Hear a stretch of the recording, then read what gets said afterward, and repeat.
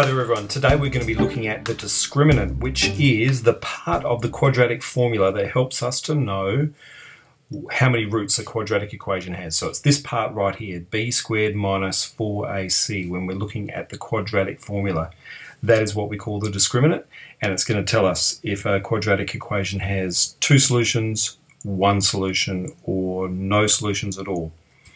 So let's think about this. Let's say if we're solving a quadratic equation and we get the solution -2 plus or minus the square root of 5 over 3, for example.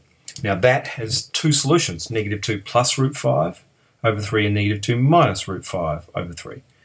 So that bit there, the 5 bit, is the discriminant. Because that's positive, it's going to have two solutions because we've got two values there. Now what if that was 0?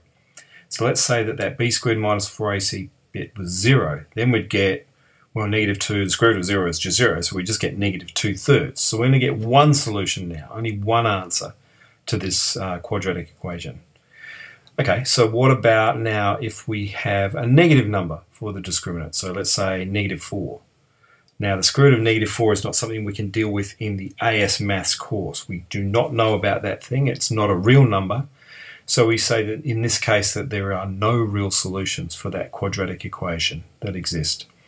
And it's important to know also what this looks like graphically. So if the discriminant is greater than 0, we can see that you get two solutions for the quadratic equation. And there they are, those two values there. So the graph goes through 2 points on the x-axis. If the discriminant is equal to 0, only 1 point.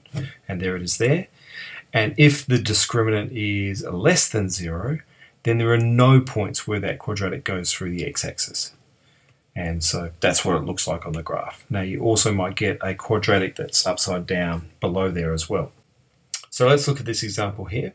State the number of solutions to the equation 4x squared minus 2x plus 1. Alright, so this is state the number of solutions, not solve the equation, but give us the number of solutions. If it asks that question, that's a different question from solving it. You just need to use the discriminant. So I think it's a good idea to identify what A, B, and C are. So here A is 4, B -2, and C is 1. They're just the coefficients of x squared, x. So the coefficient of the x squared, the coefficient of the x term, and the number sitting there at the end. So put those three values into b squared minus 4ac and you get -12. So we know if the discriminant is less than 0, there are no solutions, no real solutions for this quadratic equation. And you can see on the graph there, it's above the axis. And if we've got an upside down one, it will be sitting down like that. That's what it would look like. All right, another example here. State the number of solutions for the equation 4x squared minus x equals 0. So here A is 4, B is -1, and C is equal to 0. No constant term in this one. So substitute that into the discriminant and we get 1. So the discriminant is greater than 0, so we've got two solutions, and there they are there. There's two values where that graph goes through the x-axis. Okay, in this example here, this is much more like the questions that you're going to get in the exam, where you've got this value of k. So there's a constant sitting there in the quadratic equation, and you need to find out the value of k. So in this case here, there's only one solution. One solution means that the discriminant is going to be equal to 0. So here, A is equal to 4, that's the number in front of the x squared. B is equal to -2, the number in front of the x. And C, just that constant term on the end there, is k. So we're going to substitute those three values into the discriminant. B squared minus 4ac equals 0, which gives us that equation there. Now we've got an equation with k in it that we can solve. So -2 squared, that's 4, minus 16k is 0, add the 16k to both sides, divide by 16, gives us k is equal to 1/4. So that is the specific value of k where we only get one solution for this quadratic equation. You can see it's sitting there on the x-axis. In this example here, another really similar one, find the value of k, or the values of k here, such that that equation has two real roots. So two real roots means that the discriminant has to be greater than 0. So straight away in your head you're thinking b squared minus 4ac has got to be greater than 0. So A is 4, B is k, that's the number in front of the x, and C is equal to 1. So b squared minus 4ac gives us k squared minus 16 is greater than 0. Now this is a little bit tricky. K squared is greater than 16. So certainly if you square root both sides, you get k is greater than 4, which is true, but we're missing some values there as well, because think of a value like -5, for example. If you substitute k is equal to -5 in there, -5 squared is equal to 25. 25 is certainly greater than 16, so it certainly fits that equation there, k squared being greater than 16. So it's actually all the k values less than -4, which will also make this true. So we're looking for k values less than -4 as well as k values greater than 4. If you think of solving this equation, x squared minus 16 is greater than 0. So imagine drawing a graph of x squared minus 16. The roots will be -4 and 4, and we're looking for what are the x values where the graph is above the x-axis, where it's greater than 0. So you could see here, x squared minus 16 greater than 0. So you can see it's going to be all of those x values on the left of -4.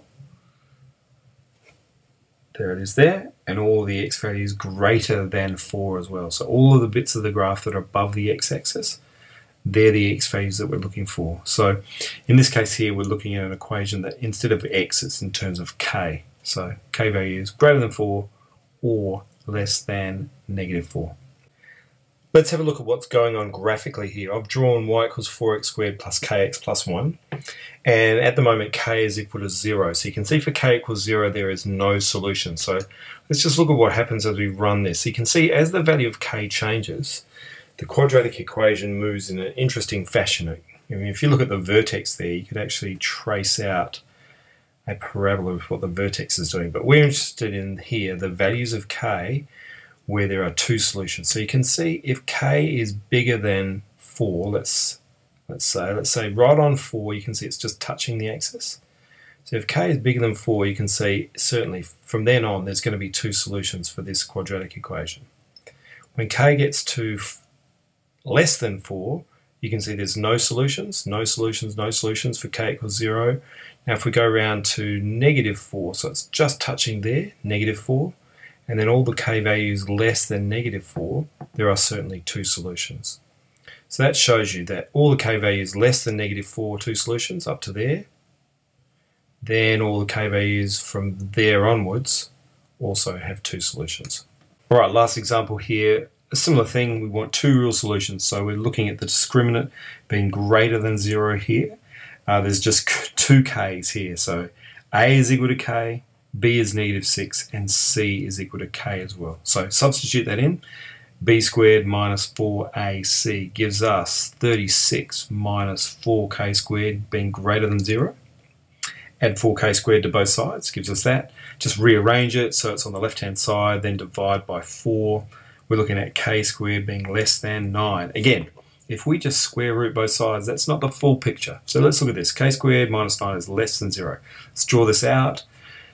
K squared minus 9, we're going to have roots at -3 and 3. We're looking for what are the k values along there where that is less than 0. In other words, below the axis. Going below there. So it's all of the values between -3 and 3 are where this graph goes below the axis, less than 0. So yes, it's not just k is less than 3, that wouldn't be correct. It's actually values of k between -3 and 3, not including -3 and 3. So that is the final solution here.